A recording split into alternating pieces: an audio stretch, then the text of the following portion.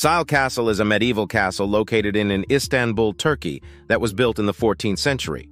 The castle was constructed under the Ottoman Empire to help control the Black Sea trade route.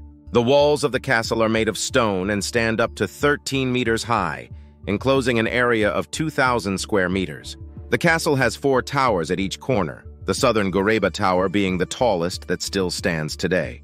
The castle was abandoned in the early 20th century and partly fell into ruin, but some parts have been restored. Legend says the ghost of an Ottoman princess haunts the castle at night, looking for the lover her father forbade her to marry.